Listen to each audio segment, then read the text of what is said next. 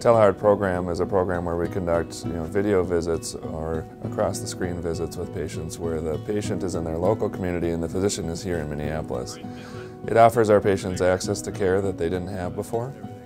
There are a lot of great rural physicians in Minnesota, and we're lucky to work with them. This is a great way for them to have another tool on their tool belt to say, you know what, I think you need a cardiologist sooner than later.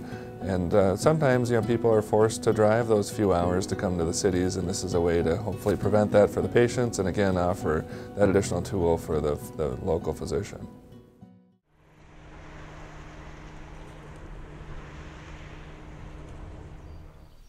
When we were in Texas last year, I started getting a little shortness of breath, and when I got home it just got worse and worse. At one point I couldn't walk from my shed over there to the house without stopping at least once. To catch my breath, and then another time maybe by the steps here. So I ended up going to the doctor and stuff, and then so they did an EKG and found out that that valve was just not working at all.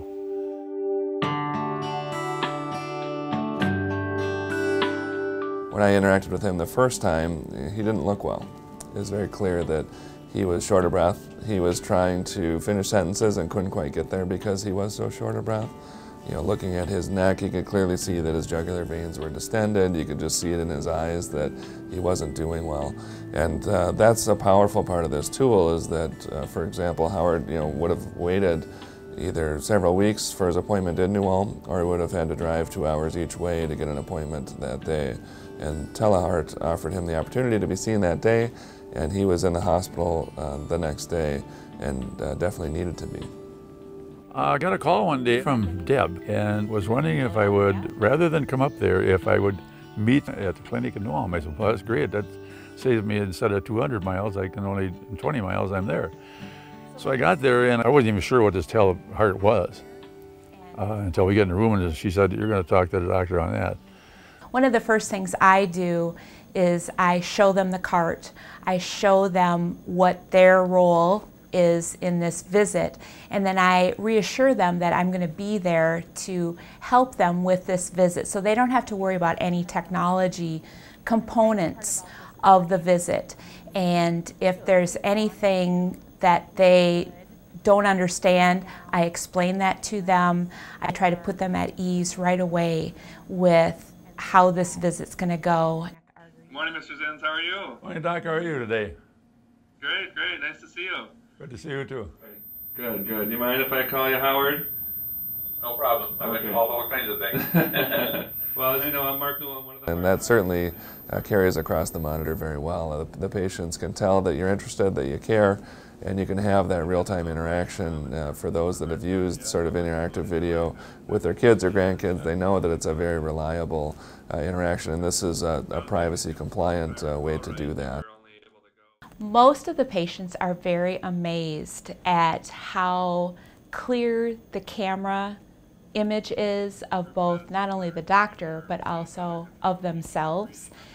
They really like the fact that they're able to make that connection with the cardiologist.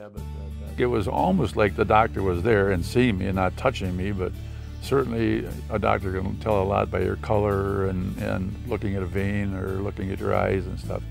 Can you still tell if somebody truly is not feeling well or not? What the physicians call the eyeball test. Well, the eyeball test absolutely works in telehealth. You can tell right away if the patient is not doing well or if they're doing better than you expected. I think I accomplished just as much doing it that way than driving 200 miles, without a doubt. I think it was great.